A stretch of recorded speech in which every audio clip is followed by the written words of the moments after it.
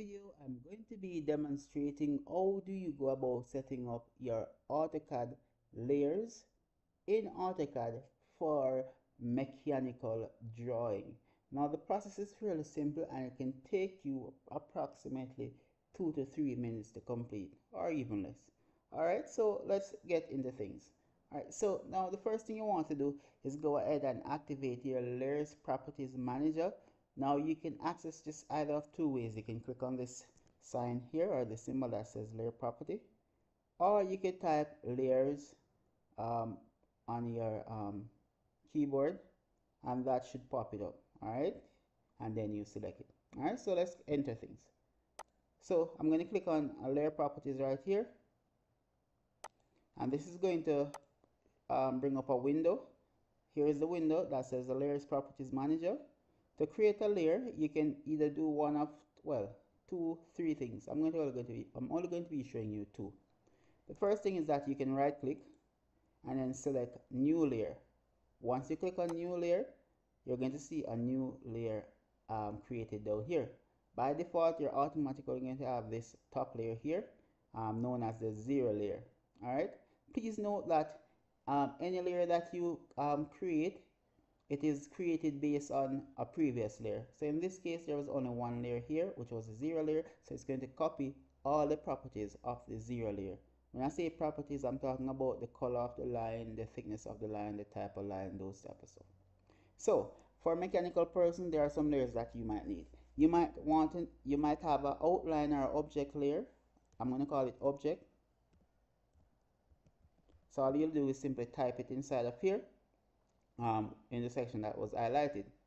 Now, say for example, you're unable to type like it is now. You can simply double tap on it, and that should activate the text edit function where you can retype or type the name of the layer object.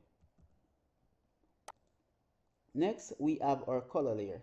All right, so our color layer the color is not important, but it is good for you when you're visualizing your drawing, mainly to control your workflow so you can distinguish between different parts and different things. All right, it can affect how your work look, but that's way too advanced for what is needed here. All right, so in most cases you choose the color that you want it to be. I'm going to change mine by clicking on it and select green. There is a plethora of colors that you can select. Next, the other property is line type. Now the line type is dependent on what you're going to be doing. For example, I have line type here. You're seeing continuous. All this means that it's a straight line. However, if you click on it and you get to this point or this window, you can open another window by clicking on load. When you click on load, you'll have all of these other lines here that you can select. Alright, and we'll get into that in the next layer that we're going to be creating. So our object layer is good as it is. The only thing that needs to be changed now is the line weighting. Now by default, it's going to have the default line weighting. Now the default line weighting is, I think it's 0.15. Alright, so you'll have to probably change it, and I always recommend just put it at 30 or 32. It's up to you what you want to use. Alright, I'm going to work with 35 in this instance for my outline layer or my object layer. Other layer you need as a mechanical student, that is that you might want to have a construction line layer. Now I'm going to be looking at the second way of creating a layer, and you can simply click on this star button here, and again it will copy the property of whichever layer you had selected. So a while ago we were selecting object, and it's the reason why it copied the properties of the object layer. And say for example I want to delete it, you can either click on the X button here once it is highlighted. So you click on it, then click on the X button, this one here, and that should remove it. Or you could right click and select delete. Now again, so remember that it's going to copy the properties of whichever one you selected. Alright, so for example, if I'm going to be creating a new layer, talking a bit fast, click on it and then select new, and it will create a new layer based on that one there. Alright, so for example, you're going to need a construction layer All right. I'm going to create another one. You're going to need a hidden detail line layer. Then I'm just creating them, and I'm after creating them, and then after I'm going to change the color, the line type, and the line weighting. You're also going to need so you have construction hidden. You might need a center line layer, center line. You're going to need a dimension layer, and you're going to need a hatch layer for advanced stuff, and you may also need a text layer or label or annotation, whatever you want to call it. I'm just going to call it text. Alright, so those are some common layers that you might need when you're doing your mechanical drawing. There are others, and you can create them as you're going along, as you find the need for them. Alright, so for example, our construction layer, you can make it whatever color you choose. I'm going to change mine to something pale, probably something like this color here, and I go. Then I could change the line type is going to be continuous. The thickness of the line is going to be the thinnest or the smallest line that you can find, 0.05. Alright, don't want this video to go over 10 minutes. The in detail line, the color, I'm going to change it to whatever.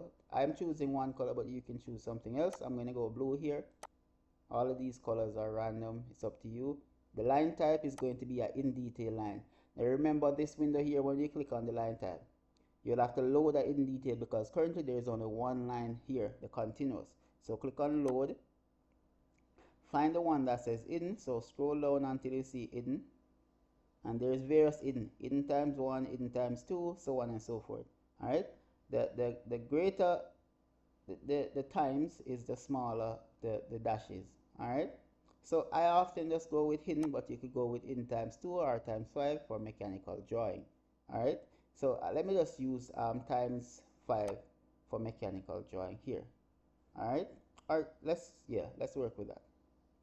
Go OK, then it will now become in your selected line type area here. So go ahead and click on hidden, and then select OK, and you'll notice that the line type has changed here. For the line weighting, you could change the line weighting for your in detail to something close to the objects. I believe we had that at 35, 0.35. Let's go with 30, but I always recommend you making it the same. Alright, for your center line, again, color is up to you. I'm just going to go with this color here, and I'm going to change my line type here. So for center line, I'm going to load that up. So I'm going to go and search for one that says center. As you can see, it says center, and again, you see center times 1 times 2, whatever it may be. I'm going to go with the 5 again. Now that center line is there. Let's go and click OK. Line weighting for center line, I'm going to be using 0.5 as well. Then we have dimension. Dimension is up to you what color you want. Doesn't really matter. You choose. You're the one looking at it. Then we have the line type. Leave that as is to continuous. The line weighting, you can make the dimension for that 9, 5. It's up to you. I always want mine thin, so I'll use 0.05. Then we have hatch. The color of the hatch, again, not important. You choose.